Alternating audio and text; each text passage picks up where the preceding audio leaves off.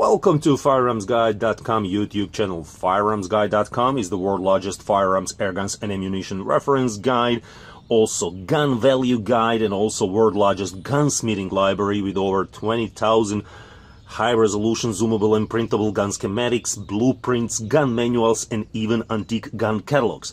What we have here today, this is the Umarex Origin in caliber 25.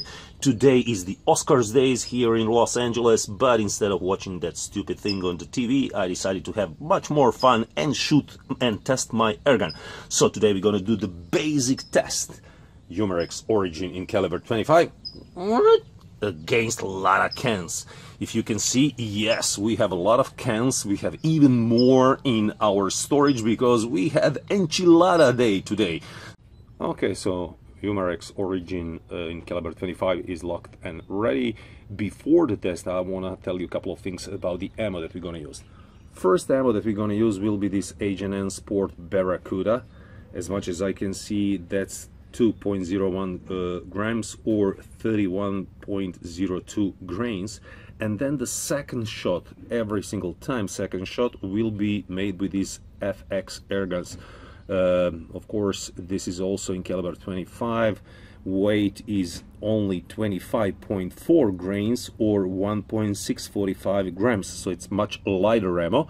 We'll shoot first Barracuda, 31 grains, and then FX airguns, 25 grains, and we'll see is there any substantial difference in penetration by using those two pellets. So let's check it out.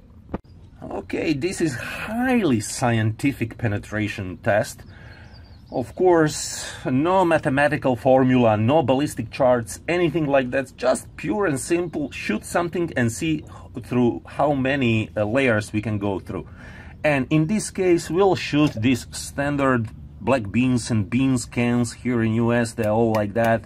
They're made from very thick metal. I don't know exactly which metal it is, but it's very strong, very thick. If you take your knife or a screwdriver and hit it, I doubt that you'll be able to punch the hole through it.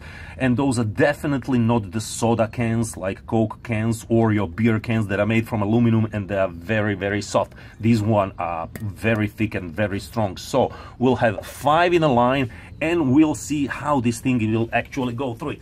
Now, to make it even more scientific, we're gonna put a little bit of weight on the top so that they don't move when they are hit.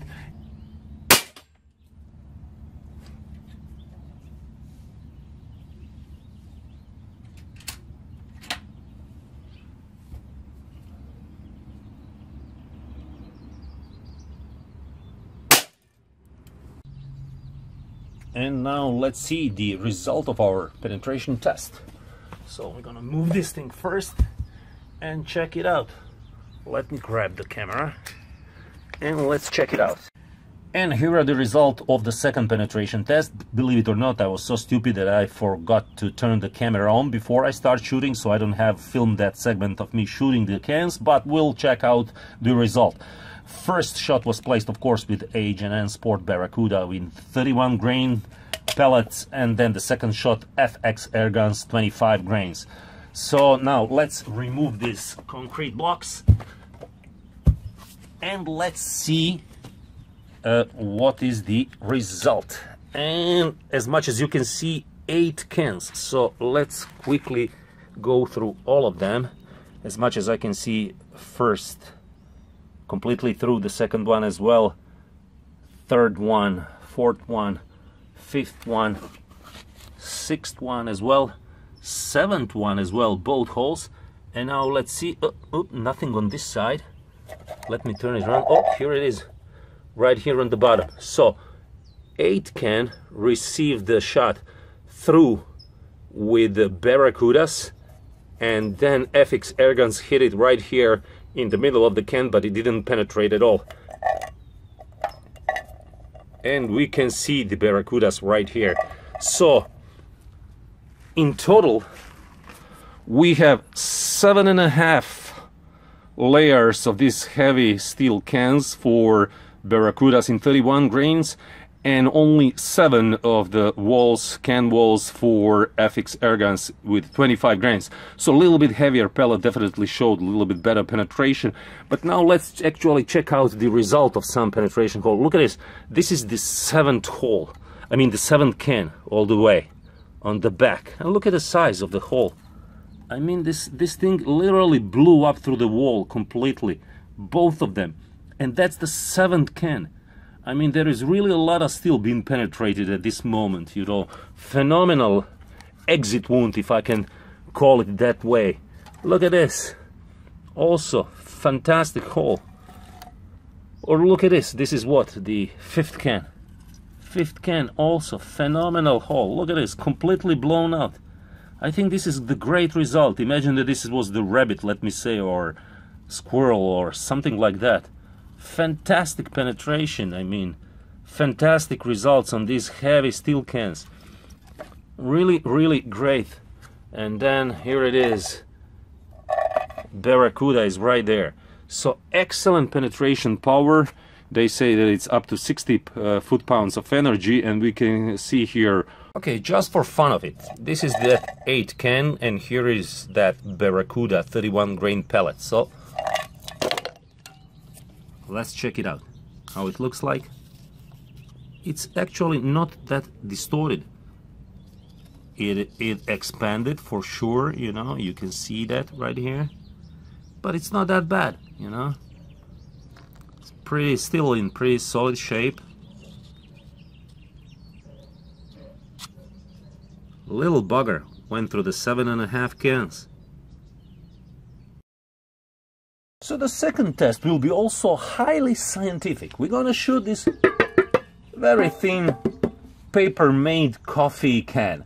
And of course that it's gonna go through, you know, but we'll spice it up a little bit. First thing that I wanna say, this will be fair certified test because this is a fair trade certified cup of coffee. And what we're gonna do right now, I think, we're gonna fill it with water.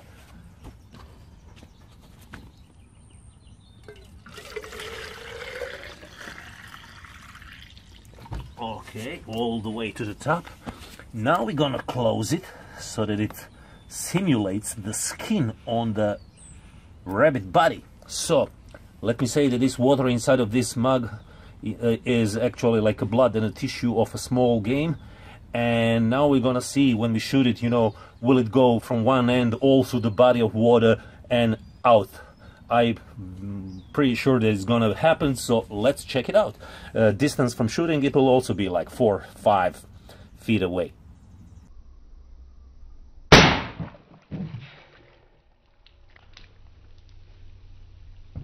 So not only that it went through, but it literally blew up the entire can. Went through, completely blow up this paper. The kinetic energy actually blew out entire water out, and the lid, of course, everything was blown up, went completely through. So this was kind of nice and graphic. Now the test number 3, 1 gallon plastic jug filled with water.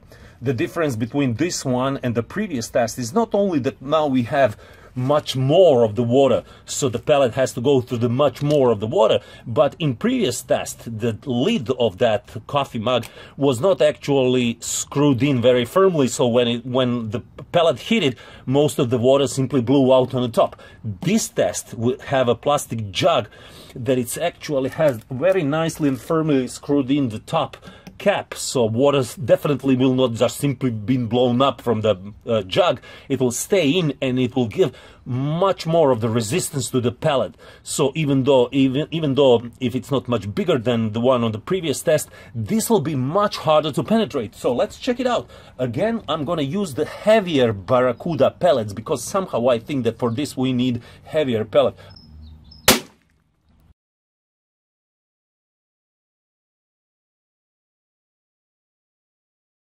And as we can see, the pellet actually, of course, penetrated the first wall. And then if we turn the bottle, we will see the exit hole right here.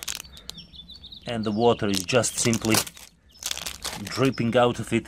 So it went through the entire bottle entire 1 gallon plastic jug filled with water. And if we unscrew the top, we'll see that the water will actually drip out like a crazy.